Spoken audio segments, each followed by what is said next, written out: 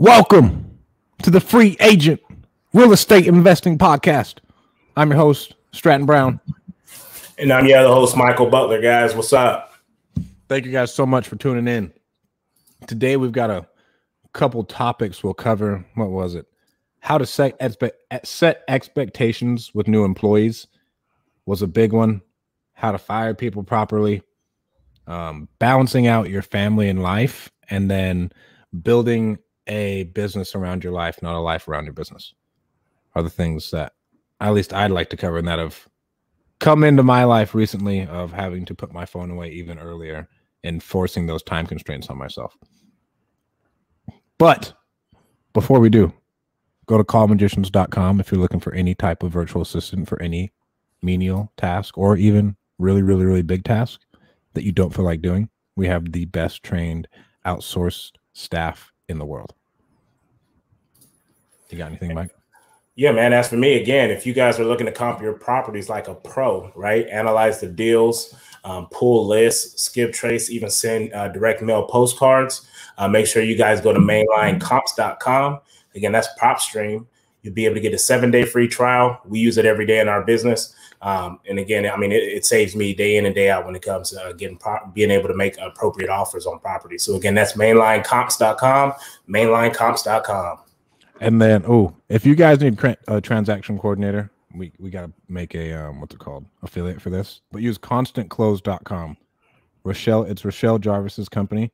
And my partner and I bought 3 rentals in 3 months last year, all creative finance, and she handled all of it. All the paperwork, all of knowing how to do everything. And she just started that company, and she's a lifesaver. So constantclose.com. I remember a deal that we were doing that was actually pretty crazy that she was working, and man, she's phenomenal. Bro, she's awesome. Like, she handled it all. She knew. I don't know anything about creative finance. I just know if it's like, okay, I'll call Rochelle. Is this possible? She'll be like, yeah, it's possible. Does she only do creative finance? She does it all. So she handles regular transactions for people as well. I would highly recommend that, guys, just because if you're a solopreneur, right, you're handling your business or the day-to-day operations of your business still solo. When it comes to dealing with title companies and stuff like that, it'll really slow you down when it comes to marketing and building up that pipeline. So just to be able to pass a lead or a deal, right, it's already in escrow and stuff like that, just to be able to pass that off to someone who knows exactly what they're doing. Their only task is to follow up with these people every day, get them the documentation, follow up with buyers, stuff like that. It'll save you a bunch of time. And in the back end, you'll make a lot more money. Well, and it's by the file, dude. And I mean, we can go on this tangent, and it doesn't even have to be to plug Rochelle, but as you're growing, you're going to start to see you start working on deals, and then you stop the marketing. And then you have to start the marketing, right? Because you don't have any systems in place or any employees in place to really push that forward. And where I see a lot of people go wrong is like they want to just skim on, like, just get an assistant dude and train them up to do that, and it'll help you out significantly. All right. So you could go get a virtual assistant who they can handle your escrows, do all of your administrative stuff, and cold call still. Yep. Like, you can train someone to do all of that for you. And then that way you can just worry about following up with all your hot leads and doing everything else and just keep on pushing. Keep pushing, baby. Because, I mean, how you ran into it, what's it called? Last year with the coach stopping your marketing because you were a solo dude, right? Yes. And guys, give me a few seconds. I'll make sure I'm getting this into our groups, our local groups, just to make sure everybody has the opportunity to get in here with us. Right. But I've run into it, right, where, okay, we're really busy on the transaction side. We're pushing to get all these things across the finish line. And then we get everything across the finish line. Okay, we made a lot of money, but then, like, there's no more money coming in. Yeah. So, yeah, we dealt with it. Yeah, like you said, last year, man, because, again, I didn't have my team built out and stuff like that. And so a lot of it was on me, and just trying to get the rest of the deals through the finish line and slow down my marketing. It seemed like we were doing great business towards the end of the year. January, February starts hitting, and next thing you know, there's nothing in the pipeline, and it's like we started all over again. Yeah, I mean, and then there's nothing worse than having nothing in the pipeline, dude. No. And like, the droughts are going to come, but if you can prevent it and at least have something come in and have some type of income, to where we see a lot of people just straight up jump in and be like, oh, you know what? I'm going 100% into wholesale. Yeah, 100%. I never recommend it. I really don't. Like, I know you need to burn the boats, but you need to play it smart. And we turn away clients all the time who are like new people and like, well, I can afford you. I have this much in my savings account. And like, nah, bro. Nah, bro. You ain't there yet. Real quick. Shit gets scary real quick. Shit gets scary real quick when you got to start writing checks for marketing instead of fucking gas money. Like, that's not what you want, right? So you want to have something else coming in, paying for that. And I know everybody wants to make it look pretty, like, oh, I'm a full-time entrepreneur, blah, blah, blah. Dudes will take on 3 jobs just to get their own business off the ground. Like, don't let these gurus tell you something different. Right, you need to, and the gurus who will tell you something like that. I mean, obviously they've done the business at some point, and they have multiple streams of income. So even if their wholesale business isn't doing great, mentoring and coaching and stuff like that, most of these guys have their own coaching programs and stuff like that. So you're essentially keeping their businesses alive even when they're not thriving themselves, right? Well, and I mean, I just don't think you need to put yourself in that type of a situation. Having been there.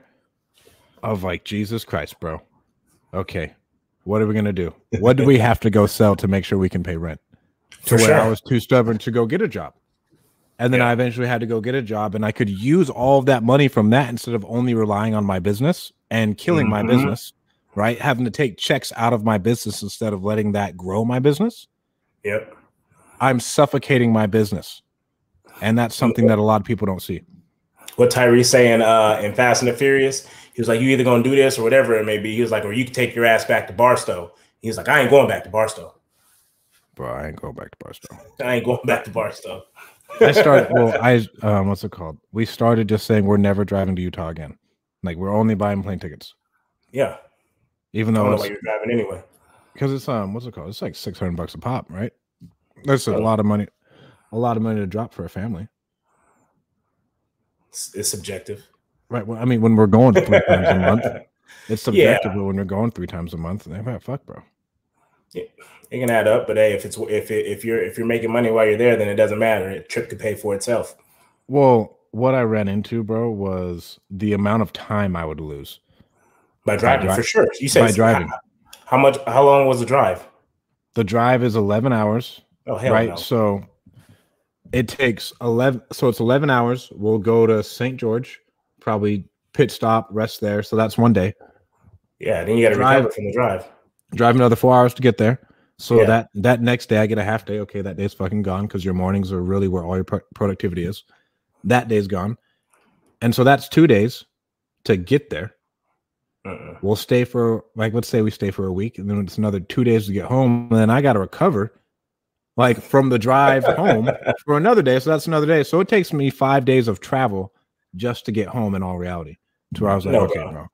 If I'm gonna drive somewhere, it's because it's like a family vacation. We're gonna be there for like a week, right? We're enjoying the time in the car together, like all those little things. But shit, I made the decision a long time ago, even when going to Vegas, bro. I won't drive to Vegas because by the time you get to Vegas, bro, I'm not as young as, I'm not 21, 22 no more. So I'm not getting there full of life, bro. At that 30, 31 years old, by the time I get there, I'm probably gonna need to take a nap, right? I'm losing out on a full ass day of being in Vegas. So I told myself that, bro, I'll drive. What is it? I have to fly 6. Bro, but I mean, the ticket to Vegas again, like, to where it's $100.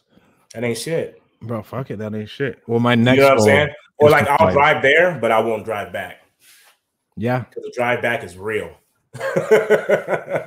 No. Hey guys, what's up? It's we see you guys up in here. Go ahead and drop a comment, guys. Where are you guys from? Where you at, Aaron? Your name down there. Where are you, Aaron? Where are you? I know Aaron's in there. I know Brad's in here too. Go ahead and drop a comment for us so we can interact with you guys. Thank you guys for tuning in with us, man. This has been fun. We're really enjoying this. We're about to hit April, bro. So obviously we're going to be bringing somebody on this month. We've made a conscious effort to make sure that we bring at least one guest on a month. I don't know if we spoke to that person about it yet. Nah, I'll send him a text. No? Okay. So yeah, we got someone lined up for you guys, man. We're excited to bring this person on. It's going to be a ton of value for you guys. Yeah, man. Hopefully they say yes. No reason why they really shouldn't, but we'll see. So what you been up to, man? So I'm back from that self-storage mastermind. The thing was Yep. dope. Yep. What's it called? Whoever this is, please put your name down. It just says, "Hey guys, what's going on?" Whoever you are. What up, Jimmy? What's going on, Jimmy? Crawdaddies. What's that? Central Valley Crawdaddies, Visalia? I don't know. My name's Stratton. He said not Crawdaddies. I mean, I love crawdads. I don't know what that is. You don't know what a crawdad is? You never had crawfish? No. I mean, I've had crawfish. I didn't know that's another name for them. No. Okay. Oh, but the self-storage mastermind, bro. It was dope. A lot of really, really high-level people. And then it just met a lot of these guys are in a mastermind called Life and Air. And if you guys have ever, it's a book. I wasn't a fan. What's going on, Dino? What up, Dean? What's going on, Dino? Attaboy. Life and Air is about just creating a life, and they're not really big on debt, right? So a lot of these dudes in the mastermind were buying all these storage facilities in straight cash. Oh man. Like really, really big facilities, and just raising the money and buying it cash and calling it a day, because one of them had been taken out in like 08. He's like, bro, a bank called a $2 million loan on me and I had no reserves to do it. So I was shit out of luck. It's like, I'm never doing that shit again. Did he take it over creatively? How they call the note due if it was his note? I didn't even ask. I didn't even ask. I'll ask him next time I see him. But like, it so was a mortgage. But when you say buying it straight cash, so you said raising money, so they're buying it. So there is debt. I feel like that's kind of a. But it's so there is debt, but it's only them and their investors. There are no banks. Yeah. Okay. So that's kind of where I was confused, because I'm like, if they're saying they're all about no debt, but technically you still have debt because you're getting their private money. Right. But at least they're like a steward, and then they split the cash flow with their investors 50-50. So it makes sense.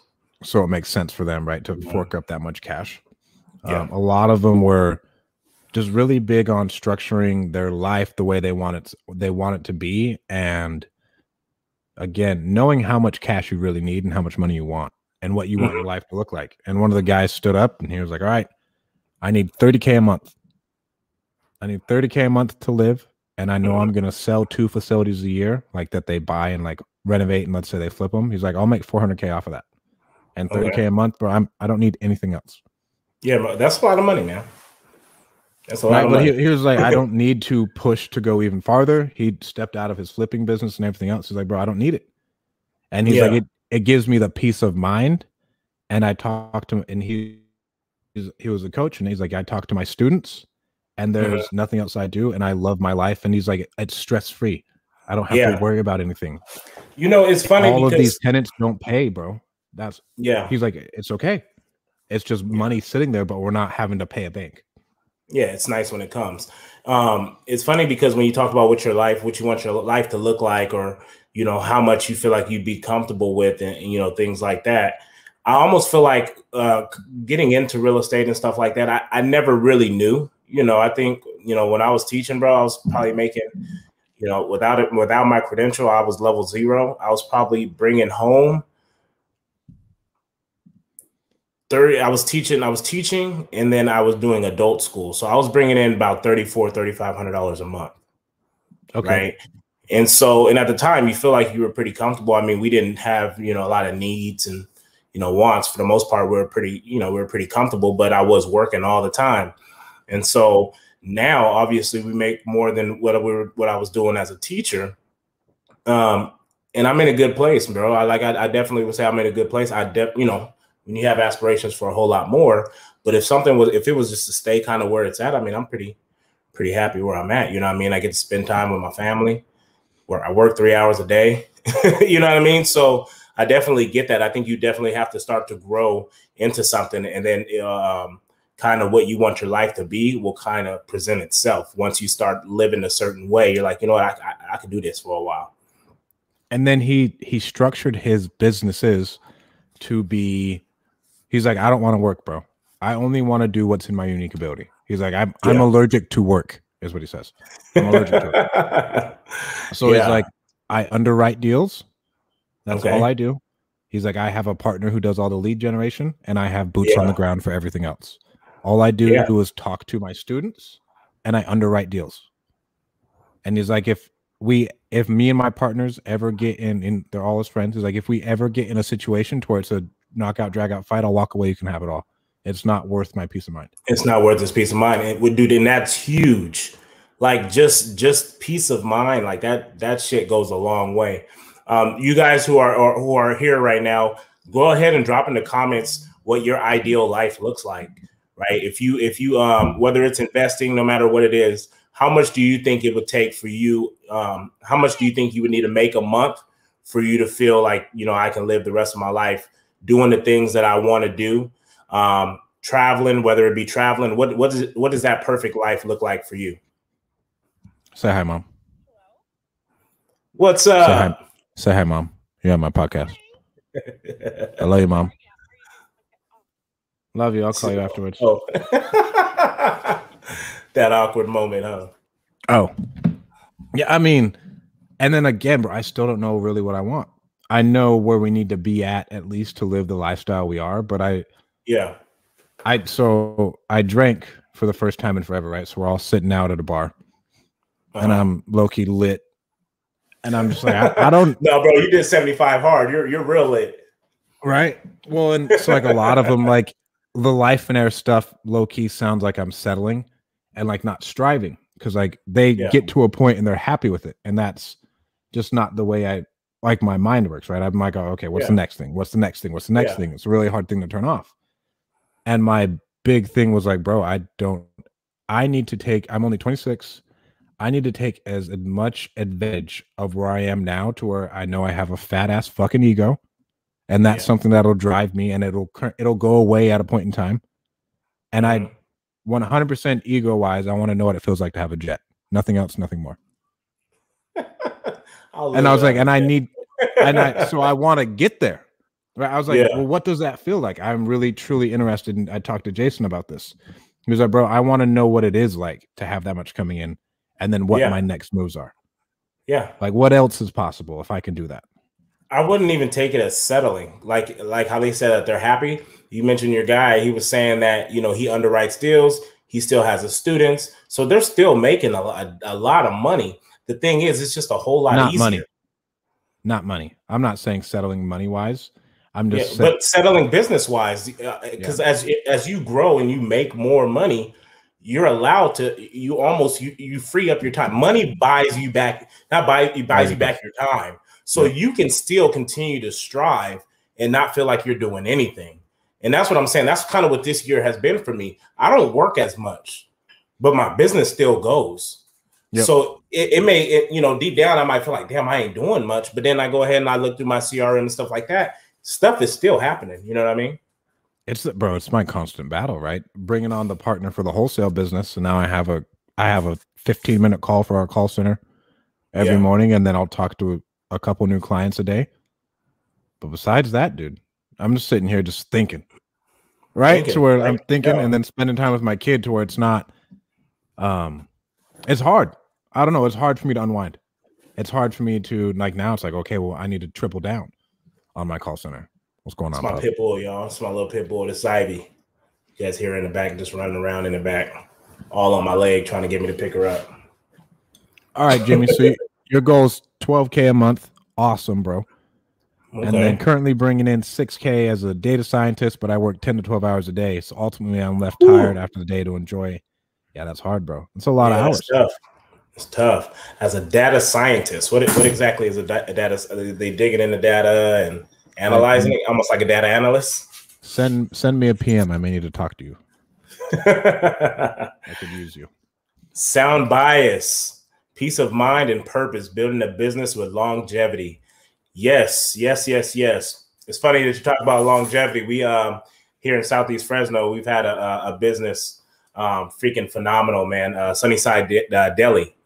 They were open for 40 years. It's kind of like the spot, man. You go grab lunch, you go to Sunnyside Deli, and they posted on Facebook. I think, you know, earlier this week, they posted on Facebook that they're going to be closing their doors after 40 years because of COVID.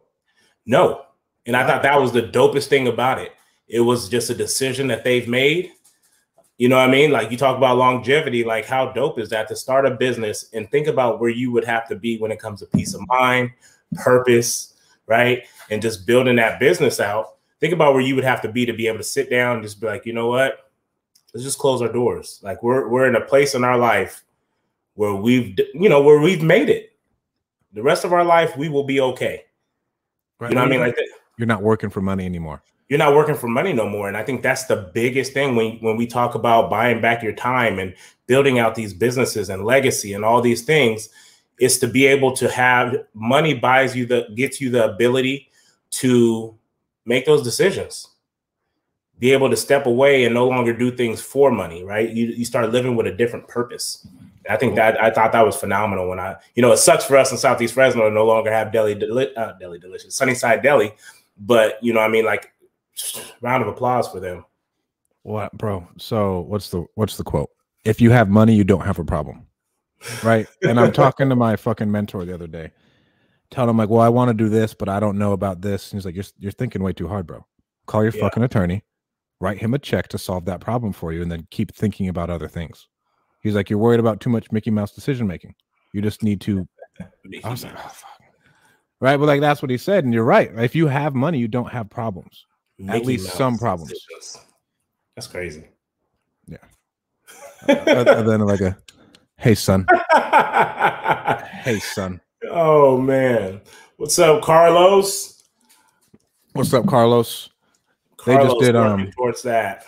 They just pushed out their first flip. Oh man, that's awesome, right? Oh yeah. He's actually coming over to my house tomorrow. To part of our anniversary gift for my wife was adding some more storage to our kitchen and stuff like that. So Carlos is going to come knock out that job for us. He's actually going to do a garage conversion at one of our Airbnbs. Yeah, man, we talk a lot about to Carlos as everyone knows Carlos, and we started talking about he has a lot of stuff going on, and one of the things we've had discussions about is that, man, you need to start building a team, because it's getting to a point where he's almost having to turn down some jobs just because he doesn't have enough people on his team, and so that's definitely what's next for him. I'm excited to see him grow. Him and his wife Martha. Drop your Instagram and phone number in here for people to reach out to you for work. If anybody, sure, yeah. If you guys need any type of work done in your home, man, he's phenomenal. Finishes excellent. I know you do. I know they do great work when my wife loves it, because my wife she's very detail oriented, and she has no complaints. And he did what's it called? He worked on one of mine, Kyle's creative finance deals. The one off of Lyle. Oh, that's right. You did say he worked on Lyle. Yeah, man, he's freaking awesome, man. I highly encourage you guys to reach out to Carlos. And when everyone reaches out to you, Carlos, you make sure that my job still stay a priority, man. Don't little bro me. Don't little bro me. And but this goes into like build it. You don't want to. What's the word? What's what Don told you? Don't scale to insanity, because then you just create more and more problems for yourself. It stuck out to me so much, man, because going into the year, that's kind of where I was at. I hadn't moved so fast. I haven't moved fast enough, but at the same time, like I knew I needed to make some additions to my team, because I was still, using a lot of my time. And, coming from an OG, he was just like, don't scale. He said, don't scale so fast to the point that you drive yourself crazy or something like that. Scale to insanity, because you just create more and more problems. And a lot of these, steady. And bro, you start living paycheck to paycheck because you are pushing everything back into it, right? And you're spending so much money that you're almost stressing yourself out, because you done hired 3 new people. You done got into 4 new markets, right? Payroll. And you're doing all this stuff, huh? Payroll. And then you don't even know what your KPIs are. Exactly. So now at that point, you done scaled so fast that you can't even control it. And you're going to be spending money out your ass. And then the next thing you're going to have to do is throttle that shit down. And it was all pointless. Yep. Right. So you don't want to scale yourself to insanity. There we go. CMG Services on Facebook and Instagram. Make sure you guys go ahead and follow Martha and Carlos on Facebook and Instagram. I would highly suggest more Instagram just because you're able to see pictures of the work that they do. Man, awesome family, man. I believe they got like 5 kids. They're all in on the business. Like it's freaking awesome, man. I love it. And then hashtag FresnoHandyman.com. That's right. Let's go back up here with Jimmy. Jimmy had mentioned something. A data scientist discovers knowledge from data using statistics, algorithms, and visualization techniques. I would use some of the $12,000 to fund my PhD in data science. I already have master's degree in it, trying to bless the world with insight. Man, that sounds like some complicated shit. That's all on you, bro. I'm so glad you read that. I'd be having to read stuff to my son, and I just, oh damn, bro. That's awesome, bro. Like kudos to you, bro. Real estate's gonna be easy. Real estate is what real estate is the there's a lot of stupid people in real estate, let's say that, who make a lot of money to where do either of you utilize any automation for scaling, or do you rely on other people to do the manual work? Automation in wholesaling, I would say, shoot, I don't know what's really automated in maybe generating contracts. So right? If I can't automate it, then I delegate it. Yeah, that's the way you got to think about it. So what would you say in wholesaling that we're automating? A lot. You can automate a lot of your follow-ups with certain CRMs. Yes, and then drips and stuff like that. Drips and stuff like that. Automate contracts. What else is automated? We're working on bots to like go pull county records and do some list scrubbing and stuff like that. Man. But after that, you just have to start delegating. And so I'd say I will automate until I absolutely have nothing left to do, and then we have to delegate, and then we have a system in place of SOPs and everything else that person can follow. And one thing I would say, Jimmy, is with you being in the Central Valley, I know a lot of us, when we do look to automate some things, we do have to go to other people throughout the country and stuff like that. I definitely think if you were able to build out something that helps with those drip campaigns, that helps with pulling data from the county, whether that be probate, whatever that may be. I mean, your niche is a need in our industry for sure locally, right? And I think that's how it starts. I mean, you become a superstar in your market, man, and then from that point, I think you can do some great things. Well, I mean, so Investor Lift, they're a dispo app that works really well, to where Nick Perry told me to use it. I think Dean started using it, and a couple of other really, really big nationwide people are using it. Yeah, they did 7 figures in their first 3 months. Their 3rd month, they did 7 figures in a month because of the amount of value that they brought to the community. Right. So they saw a need in the market, and they brought it to fruition. And then here you go. Like, that's all business is identifying a need in the market. And so if you do, go ahead, bro. I would say when it comes to automation and stuff like that, like buyers, right? Buyers is one thing that it's hard work to find buyers.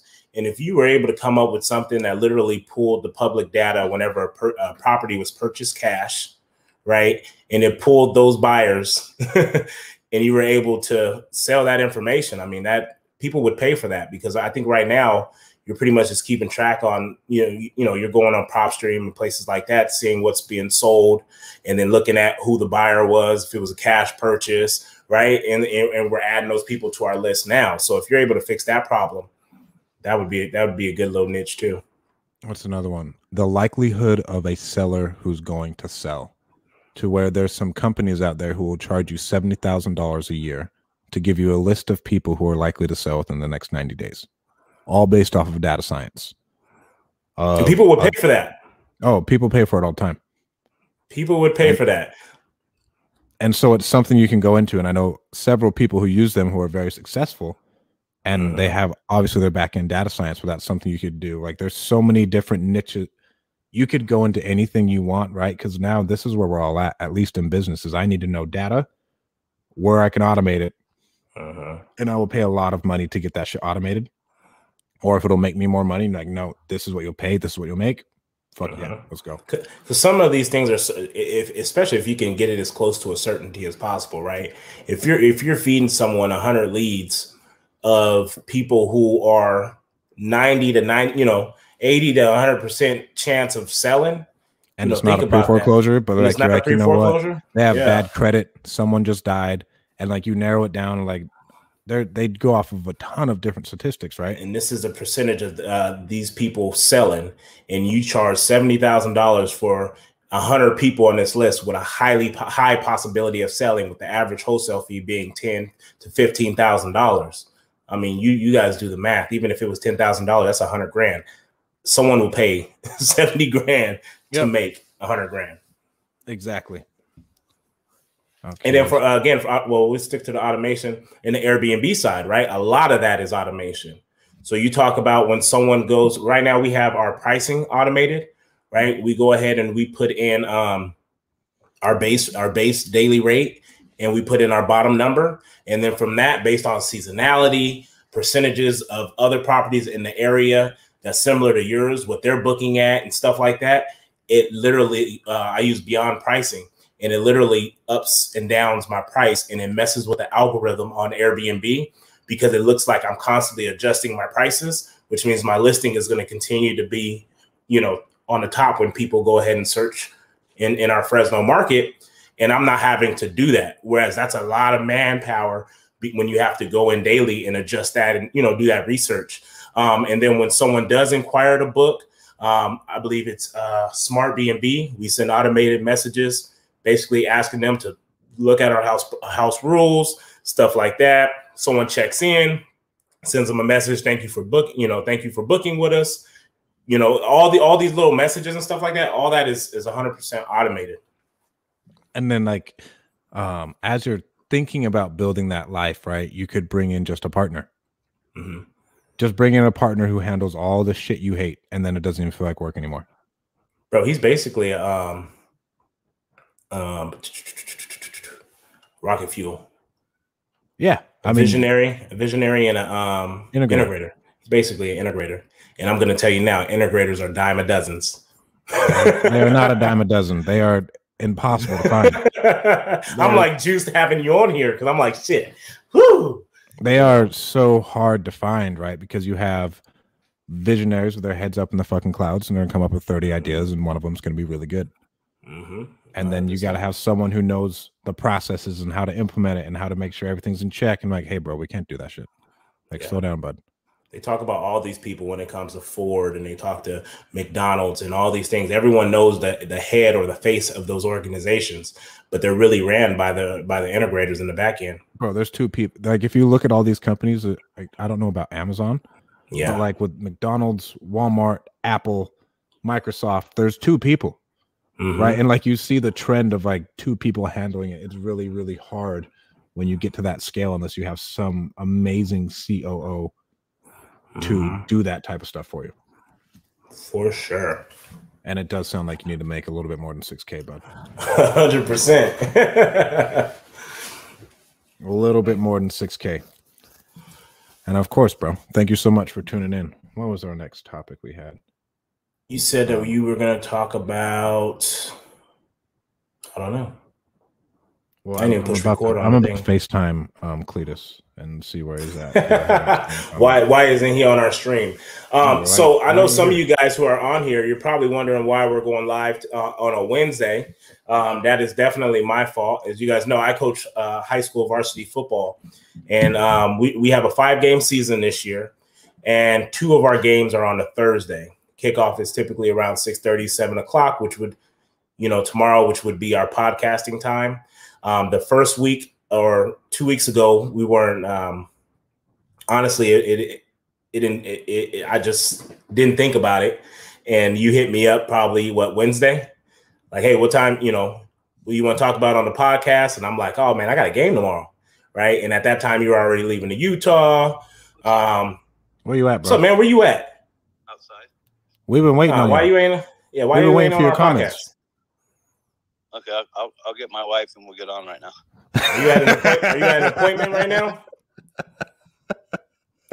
No, he's not at an appointment. We just missed our people who always tune in, Cletus. We'll be right there, bro. I'm glad you did that, because we've already talked about who we wanted on here. And so then what I'm gonna do is just put them on blast and get a yes out of them on the podcast. Okay. How dope would that be? See if we can get him live. Let's see if he answers. Are you calling him? No. Oh. I know he's in here. No answer. All right. He's putting the kids to bed. He probably is. No, I believe him. So how to deal with deal slumps, I think, is something that we could cover to where what's it called? And this is in sales, any business that you're really doing, bro. This shit happens to everybody. Mm-hmm. One thing that I will do is I will go back through my entire CRM. Like I know there's money in there. Mm-hmm. And so if I'm ever going through a slump, I will You got a little bit low. You got a little low. That better? Yeah, it's way better. There we go. If I'm ever going through a slump, I will go through my entire CRM, or I'll have our people go through our entire CRM, and then we'll make at least 5 offers a day. Yeah. Hey, Aaron. I love it. I love it. Oh, yeah. But no, that's a good tip, bro. Go through your CRM 100% because they're in there for a reason. They're in there for a reason. You can go. I would legitimately go, and I just go make 5 low-ball stuff for sale by owners. Like I need to be here. I need to be here. I need to be here, just to get some momentum going, and seeing what else I could stir up. Yeah. What else would I do? And then I would try and get momentum in other ways, right? So 75 hard just brought momentum into my life. Period. Yeah. Excuse me. To where I thought stuff was going down, down, down, down. To where now, like, it feels like a lot more is just coming to me. Phone call. Here we go. What up, baby? What's good, baby? What's going on, Dino? Hey, Dean, got a question. What's good? You want to be on our podcast this month? Let's make it happen. Let's make it happen. We haven't asked yet, and we said that we were going to ask you. Let's make it official. Yeah, that's right, guys. This is Facebook official, baby, like a relationship. Like a relationship. Can't go back now. Can't go back now. So you guys make sure you tune in maybe next week or the following week. We're going to have Dean Rogers on here, guys. Dino. Bringing hella value. Thank you, man. Let's go put those kids back to sleep. I'm getting back in the trenches. All righty, man. All right, man. Catch you later. All right, later. That's how you get a yes. That's how you get a yes. So what were we saying? Going through your CRM. Going right? through your CRM. You're in a slump. You making as many offers deals as possible, bro. I would go just make fucking low ball offers to all your dead leads. Like, so just here's get another thing I going. did. So I started with Propstream, right? How you can send postcards. So what I started doing now is because what happens is I'll see them and I'll save them in the Propstream. And so I was just like, you know what? I'm just going to send postcards with offers on them, right? You're already looking at it. You're already seeing the condition that it's in.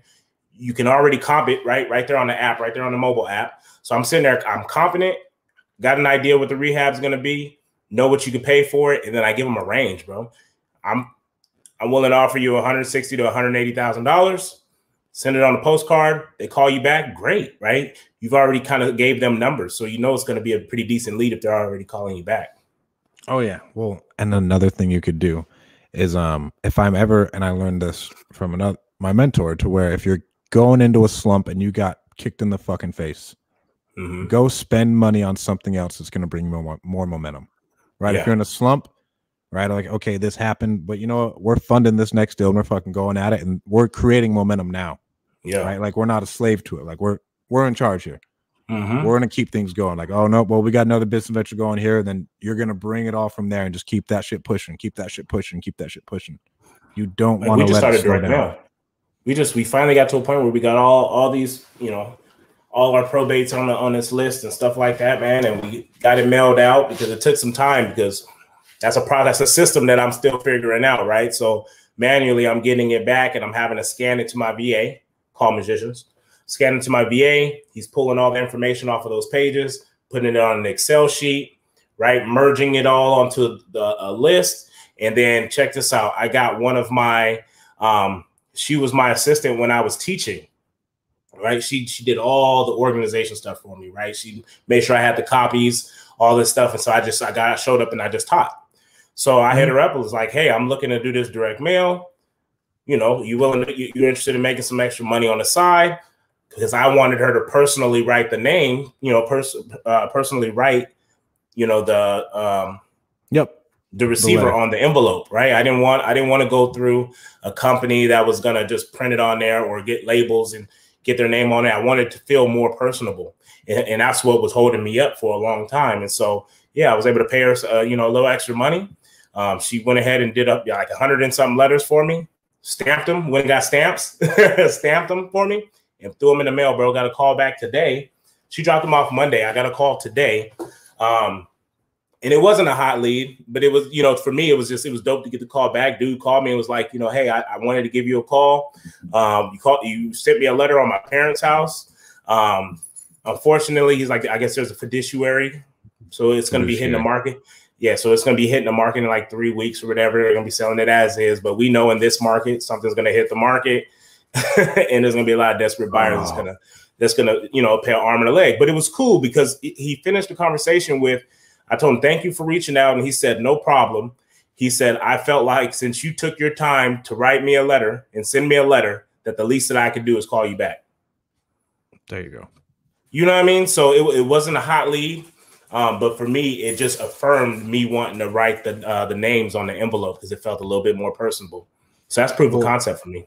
Well, and doing shit personal, bro, that I found is amazing. Like the bottles we send. Like we wanted to like give that personal touch. Like now we're sending out gear that's a personal touch and like labeled to people. Yeah.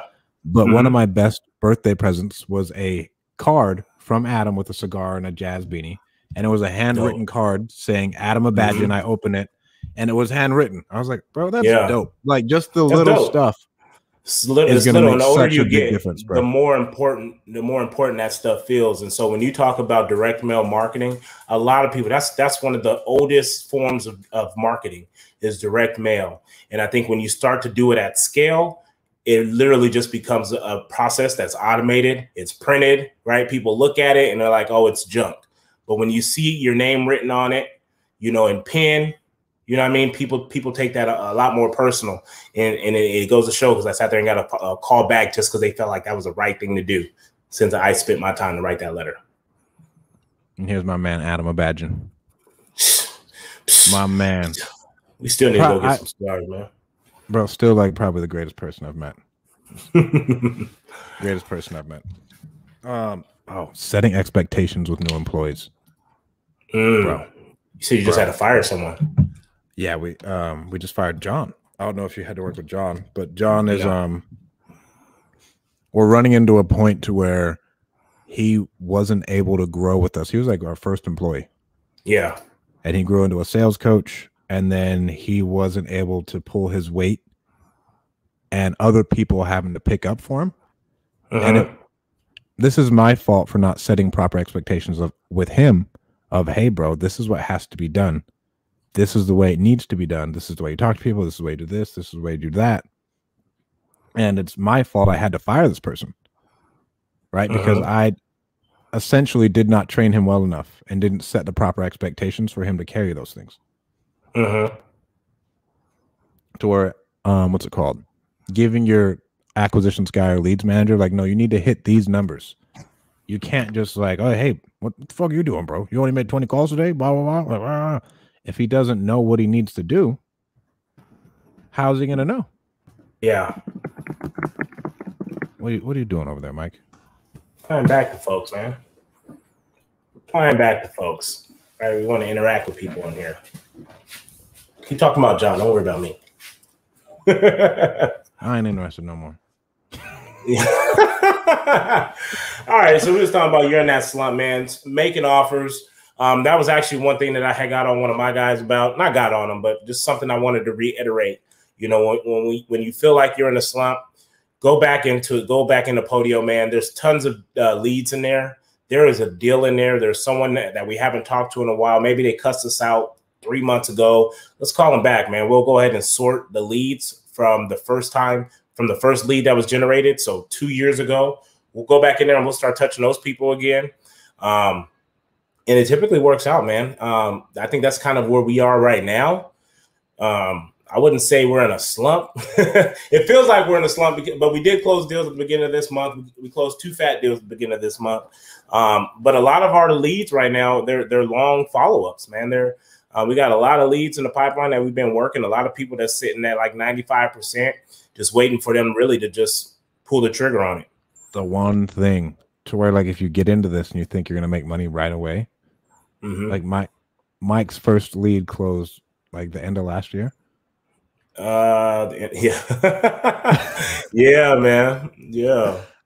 To where crazy. You got to set those expectations with yourself. And I'm not saying tell yourself you're going to be broke forever, but you're not just going to get a lead and then, okay, like this person wants to sell and you're going to close and you're going to make money in 2 weeks. If that does happen, fucking awesome. Yeah, it happens. You know what I mean? Like it really does, you know, but most of the time it's from follow-up. And one thing that I will say with these follow-up leads, though, especially with this market being so goddamn hot, right? Go back into those old leads, because those old leads you've probably made offers on. And if you made offers on these leads a year ago, 2 years ago, those numbers are low as shit. Bro, and if like you give them their number, I've done this a ton. If you and their number's still their number, bro. Like a lot of people are like, this is just where I'm at. This is what I need. And the market goes up. And you're like, hey, let's make something happen. 100%. And that just shows, like, even like on the deal that we're working, right? Hopefully we get this thing closed next month. That's a deal we've been working on for 1.5 years. Lock that thing up, man. It was a pretty, you know, it was a good deal, right? And that thing done stretched into a mega deal. Yeah, but that'll be a fat one. you know what I'm saying? And so you may feel like you're in a slump, but because of follow-up, we'll be able to freaking cash out on a deal that freaking, it's going to be ridiculous, man. It's going to do a lot for us. All right, that'll be so cool. And you can't, again, lose on the follow-up, or else Michael Butler gets your fat deal. Extremely fat deal, right? Because someone's always there. Yep. And they love it, man. You know what? You look persistent. You know, it feels, you know, they build a relationship with you, calling and checking up on them. Hey, how you doing? Oh, man, we still haven't got to the point that we're looking forward to the house. And I'm not even worried about the house, man. I'm calling to see what's up with you. You know what I mean? Like, that's what they like to hear. It gives you time to build rapport. And that's what makes cold calling good, right? Well, what I truly think, right? Because you called this person. They, for some reason, they happen to answer your phone call, nobody else's. And then you're talking to this person for the next 2 years. Or you're talking to this person for the next 6 months, and it's only you. And then, like, you've built rapport over these last 6 months, and it's just like, okay, hey, man, what's going on? Bro, they sent me a text message with comps in the area, saying, just wanted to send this to you. Redfin sent me an email showing me the growth in my area. But just so you know, we're sticking to the price that you offered us, because it was a good price for us at the time. But man, you're gonna make it out pretty good. Right? You know, and that's what happens when you're honest with people, man, and you just tell them, can I make a little bit more money on this? Yes. But based off time that we've invested in all that stuff, man, they completely value my time that I've spent with them, problems that I've solved for them, you know, and things like that when I didn't have to. When the deal was small, I was still there. Now that it's fat, I need you to still be there. Well, this shit will carry over as you grow in business, right? To where business is just people. Yeah. Like, there is no business to business sales. It's you're talking to someone else who works for this company, but it's just you and him. And how much does that person like you, right? And like, obviously I have to navigate some other things, but it's all just people skills, bro. People. It's all people. How did you develop confidence cold calling? I had a mentee ask me that today. He was like, bro, how are you so comfortable cold calling? I was like, I mean, I got my face kicked in for 1.5 years. Getting my face kicked in. Once you realize that, you know, fuck. It's nerve-wracking, man. I ain't gonna lie. I mean, you get on there. I still get on there sometimes hesitating and stuff like that. But I just got to remind myself, like, you know, this is just a conversation. This is someone that I'm looking to bring value to. You know, if that's not something that they're interested in, I'm more than okay with it. Like, please hurry up and just tell me no or to fuck off so I can get to the next person. And so that's really what it is. You just get your face kicked in for so long, you start realizing that, you know, at the end of the day, if they're not answering the questions that you're asking, they're not motivated enough for you to be on the phone with them. They ain't engaging with you, bro. Just get over it. There's no need to be forcing people to have this conversation. Well, before you hang up, like, nah, fucking let them go. Right. And those fuck yous are the best. Yeah. Bro, I mean, but like, you don't have to waste time talking to a grandma when it's 7:30 at night. You think you're putting in work trying to get some more deals. And then this grandma sitting there talking your ear off. And instead, the dude before that said, fuck you. And then you could get your time back and go on to the next one. Bro, those are the hardest people, those older folks. Bro, it's because they be on the phone talking forever. And, you get stuck in your morals. You're like, I don't want to rush them off the phone. I don't want to be rude. I don't want, they just looking for someone to talk to. And so, man, that shit's hard, bro. Because I'll be sitting there listening to him. My wife's like, listen to him. I'm like, they ain't talking about shit. I knew this wasn't a deal 2 minutes into the phone call. Bro, you knew it wasn't a deal. What's it called? Gerald at the very beginning, bro, was talking to people for hours. Like, he told me he talked to one dude for 12 hours. Like, he talked to a dude 6 hours one time and 6 hours another time, like over at his house. He's like, bud, what are you doing?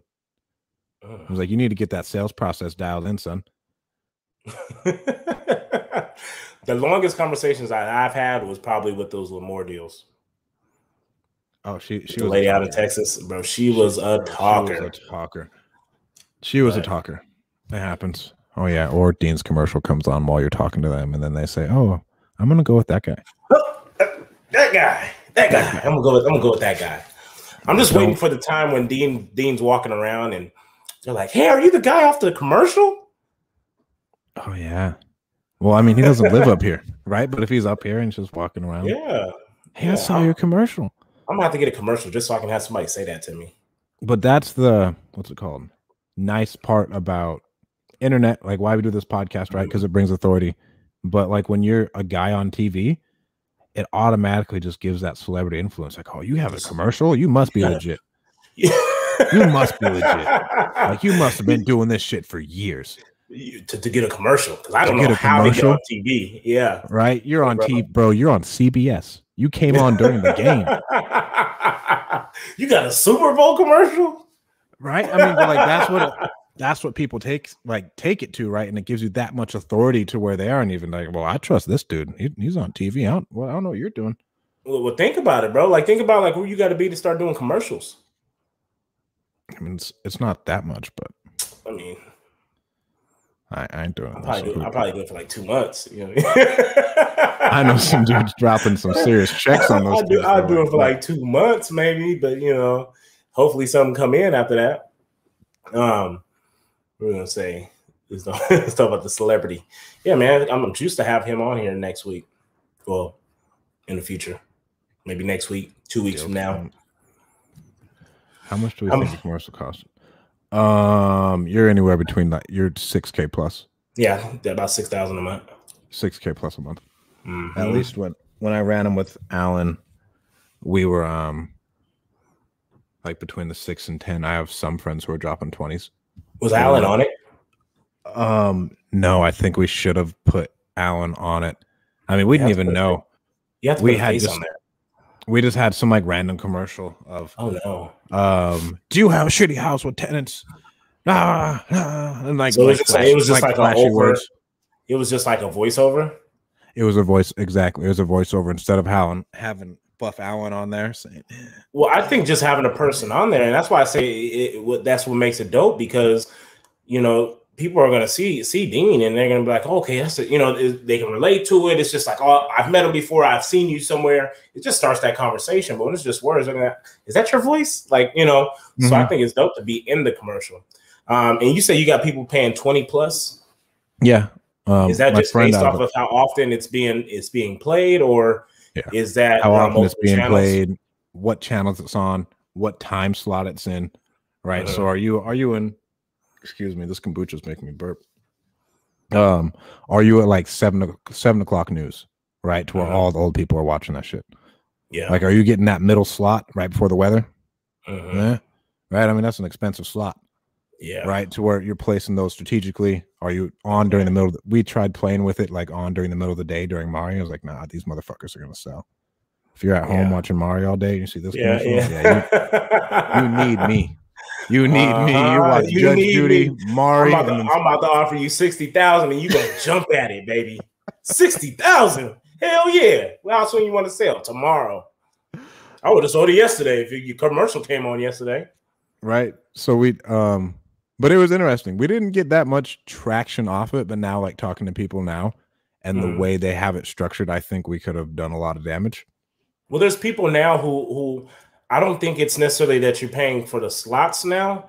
I think it may just be like they're going to play you a couple times, not a couple times throughout the day, but I think it's just random, on how they do it, or just, the people that you're paying to do it, they kind of already have their system to it. So you're really paying for their system, and their system at that point, if you're paying for someone's system, it's already proven to work. Right. And I mean, it's, what's it called? Like having someone run your Facebook ads. You're paying that company to run your Facebook ads in the right places. Yeah. And then they generate all the ads. That's the best way I could put it. 100%. Yeah, man, TV. That's dope. I don't like Facebook ads for real estate. I'm just going to let you guys know. There's people who freaking kill it. I've talked to many people. And it's not working? It's not working? It has been tough. I can see that. What's it called? Matty G dropped 50, made 55. We dropped like 3 and not even like a lead. We got 1 lead. The rest of them were renters or people we could not get a hold of. Yeah, no, yeah. See, and I like to use the ads more for like content, just spreading the word on our podcast, just getting it on. I love Instagram ads, man. I love people just being able to scroll through their feed and they see me every 5 minutes, right? Because let me put this in my calendar. They may say, oh, the podcast come on Wednesday this week at 7:00. Let me put it in my calendar, but then they fucking forget because they're still fucking scrolling through Instagram, and then it pops up again. They're like, oh shit. That's what I like about the Instagram ads. Well, I mean, I think social media ads are amazing. It just depends on like your target. Yeah, your target. 100%. Your target. That's why I thought TV was freaking awesome, especially like what you're targeting. It's not cable, it's local channels, right? Who's watching the local channels? Typically the people that can't afford their cable, right? And if they can't afford the older people, right? They're watching the news, watching their their novellas, right? I think you said Steve and Max and them. They did one. Max did a commercial on the Spanish channel. I still think Steve should have done it, but yeah. well, Max is speaking Spanish though. Yeah, Steve could do it. No, bro. No, you don't think it's funny? I thought it was funny. I commented on that shit. I think when it comes to the Mexicans, it's one of those things where they see their own people, man. They see it on that channel. You speaking that Spanish, that it's just trust. You know what I mean? Like it's for everything though, bro. For everything, but what I'm saying, like I think if you would have seen Steve on the Spanish channel coming on after the novellas, you just wouldn't trust it, right? You know what I mean? That's just like watching BET and this white man come on there talking about you want to sell your house. Like, bro, what? How'd you get on BET? You know what I'm saying? Like, no. I feel that, bro. Get into these things. Steve-O. What books do you on right now, dude? Man, I haven't been reading books. I haven't been reading. I'm still listening to the Zig Ziglar book in the car every once in a while. I haven't talked to many sellers, so I try not to listen to stuff that's not going to pertain to what I'm doing at the moment. But when I have like certain leads or I'm going to be negotiating or something like that, I like to throw on the Zig Ziglar and listen to just the tone and just how he sets things up, and so it definitely helps me going into those conversations. And that was that, man. So I typically read as needed, if that makes any sense. If I'm feeling down, I'm listening to something a little bit, motivational. You know what I mean? Yeah, I'll start listening to stuff like that. So that's kind of been that. I think kind of throw a little curveball. Started a little diet today. Oh yeah, I did want to talk about that. Fuck yeah. What? Fuck yeah. Good for you, bro. Yeah, bro. I started a diet because I talk to people all the time. Like when I gain weight, man, I know I'm gaining weight, but I'm not a person that can just be like, hey, I'm just gonna change my eating habits right now. Like I literally have to be to a point where I'm looking in the mirror and I'm like fucking like, ugh. Like, you know what I mean? Because then I have to get myself to a point to where you're fed that up. Old football player mentality pops up, and because I know I got drive, but the drive ain't coming when you don't feel like you need the drive. You know what I mean? Like I almost got to put my back against the wall. Gotta let my belly start hanging. You know what I mean? And I look in the mirror and I'm like, oh hell no. You know, you gotta let yourself go. You know what I mean? I gotta start feeling like that. And so I hit up my girl Becky. She has her clean eats on Instagram. Shout out Clean with a K. And she used to do dietary meals for I think at the hospital. So I thought that was really cool because you know you have some meal prep places where it's kind of like this is our menu for the week. What do you like? Whereas she sends out a email to you. You pretty much mark off the things that you like, the things you don't like, and you just tell her kind of what your goal is, and she preps your meals for that week accordingly. So I had hit her up and was like, you know, hey, I need 10 meals this week. Got to get rid of this gut. And I have no idea what she's going to give me, bro. We go pick it up. And of course, my wife's in the car. So, you know, she's going to sell me out on everything. We go pick up the meals. She's like, hey, I had to put the bowls in the bag. They kept falling over or whatever it was. And I was like, are those salads? And she was like, yeah, you said you was ready to get rid of that gut, right? And I was like, you cold for that one. She's like, there's no carbs in there. She was like, so we're just going to start you off no carbs all this week. And so I'm just like, man. Bro, you ready to start 75 hard with me? No. Why?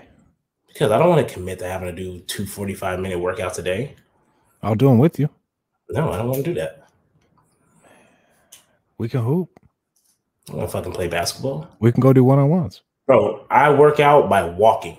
I'll go walk for 45 minutes and I'll hop on that damn Peloton for 30 minutes. I'm not playing basketball. I'm not playing flag football. I'm not doing none of that shit. I mean, I go walk in the mornings. I don't count that, right? I go walk. It works for me. I lost 60 pounds walking for an hour on a treadmill at GB3 all the time, bro. It dropped like crazy. I changed my diet. What's your goal? I walk. What's your goal for this? I typically don't really. I just kind of go until I feel like I'm looking in the mirror and I feel good about myself. That's what I did. You know what I mean? Like I would say I want to get under 300 pounds, but fuck. I get to 300. I've always said I wanted to be around 250. Right? What were you in college? I graduated at 262. Which, you know, at the point I felt heavy, but I ran a 4.74 at 262. Right. And so since in my adult life, right, I've gotten up to like when I got up to 300, I ended up getting down to about 260. And then I felt like I was getting too thin, right? So I stopped. Bro, I was losing it too fast, bro. And so then I kind of just stopped. And then I got up to like 320. And I was like, oh, shit, I ain't never weighed this much, right? Got back down to 290. And I was like, whew, you know, looking down on myself, putting on some clothes, feeling myself. And that's just kind of where I fluctuate, man, between 290, 300. I got a lot of energy. I feel good, look good, looking like a full-blown ass snack. So that's typically like my goal. Get to about 290, 300. Have you gotten to the point to where it's hard for you to put your socks on? Like I got there. Oh, bro, for sure. For sure. Yeah. Don't try getting dressed when you get out the shower, bro. I got to sit around for a little bit. Bro. Those socks would be real hard to put on when your feet is a little, bro. Right after putting some lotion on or something, man. Nah. Kalani had to help me put on my socks, right? Like if my back was hurting. Yeah. And like I didn't have a stool in the room, I was like, oh my God. That's crazy. You need a stool. Kalani. You know what I mean? Like that's an all-time low, bro. And once I get to points like that, I'm just like, okay, right, bro. That's what I'm saying. This shit's embarrassing, bro. You start putting on the shirt that you bought a little big, and you're like, I might need to get a bigger shirt. That's one thing I refuse to do. I refuse to buy bigger clothes. So that's usually when it starts. Okay. It's because I know I got clothes that from when I was big, and I'm like, okay, like this is it for me. So when I start putting on clothes like that, and I start feeling uncomfortable in them, that's when I'm just like, you fat ass. I refuse to go buy bigger clothes. I stop at a 4X. We have to. We're ordering your shirt from fucking America. We can't order it from Mexico. Yeah, bro. I stop at a 4X, bro. And I only wear a 4X because not a lot of people have talls.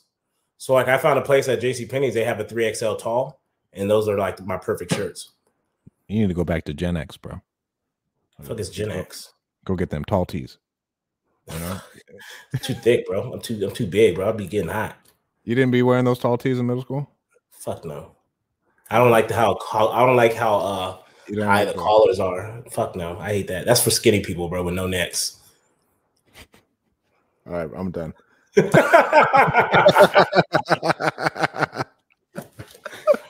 Fuck you. That's a skinny post with no necks, because then it don't feel so tight, bro. I'll wear that shit. Feel like it's down there. I'm over here like this. Peloton Real Estate Mastermind, make it a thing. Bro, I love my Peloton, man. I haven't been on it. I told you. I told you.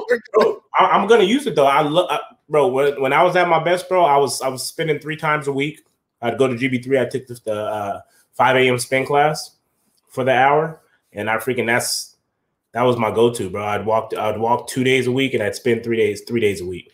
And I'm telling you, the shit, just like if you're watching what you're eating, bro, and you hop on that damn bike, I used to do about an hour, 45 minutes to an hour, bro. That shit just drops off of you so fast. I think I've gained 10 pounds since fucking Saturday with the amount of nonsense I've been eating. Like I looked in the mirror today, I was like, oh wow, like bloated, bro. Today I went to the gas station. I bought gummy worms, fruit roll-ups, Muddy Buddies, fruit by the foot, and a couple other things. Bro, the sugar is what it gets you. Yeah, I mean, but I'm starting 75 hard again on Monday. Like that's why like when I get fat, I feel like people stress the fuck out when they get fat. Like when I get fat, I know exactly what contributed to me getting fat because I know how my body works. You know what I mean? Like I know my belly getting big, or I know I'm gaining weight because I keep getting fucking these these coffees with the creamer and, you know what I mean, the peppermint sprinkles on the top of it with the cold, the soft foam or whatever on the top of it. Like I know all that shit's going straight to the gut. Bro, I'm telling you, I cut that stuff out. I can lose 20 to 30 pounds in a month and a half. Why do you want to get down to 200? What? Why not go down to 200? Because I don't want to be skinny. But you won't be skinny. You'll be yoked. Like, let's say you get down to 225. You look like The Rock. Bro, I get to 290, and I feel like I'm going to blow away. Be real now. I'm dead ass serious, bro. I get to 290. I get to 290, bro, and be real, son. I'm thin. Be real, son. I'm 6'3", bro. I can do shit like that. I'm 6'2". Yeah, you're 6'2". And you weigh how much? I haven't weighed myself. Like you're little as shit, bro. What are you talking about, bro? You're little. I'm not. I refuse to have someone look at me the way I look at you, bro. You know, I start feeling like I'm a safety or a DB or something. You know what I mean? I can't live the life of a DB. You ain't pretty enough. This motherfucker. Wait till I get a commercial. Wait till I get a commercial. All right, man. Hey, thank y'all for tuning in with us. Blake, Aaron, Adam, my other man up there, that was my data analyst. Jimmy. Yeah, my boy Jimmy, Martha, Carlos. Make sure you guys go follow CMG Services on Instagram if you're looking to get some stuff, some flips done. If you guys are on here, you've seen we FaceTime Dean Rogers, right? He's going to be with us. And Cletus. Dean is going to be on our podcast in the next 2 weeks or so. And then boom, to wrap it up, guys, if you're looking to comp your properties, you're looking to send direct mail, analyze these properties, analyze these deals, right? Make great offers. Go ahead and go to mainlinecomps.com and get your 7-day free trial. Guys, I created a whole website link to make it easy for you guys because I don't have 10,000 followers on Instagram. So I can't say to go to Propstream and swipe up, and get your 7-day free trial. I just went ahead and created a full-ass domain to make it easy for you guys to go to mainlinecomps.com and get your 7-day trial. It's going to change your business. If you guys are looking for any type of virtual assistants or outsourced staffing, go to callmagicians.com, and I just bought followers so I could get the swipe up. So y'all be able to swipe up next week. Yay! That's what I'm talking about. Thank you guys for tuning in. So much. We'll be back at our regular date next week. We'll be back on Thursday at 7 p.m. So make sure you guys like, share, share on your Instagrams, Facebook pages. And share again. And share again, baby. We'll see you guys next week.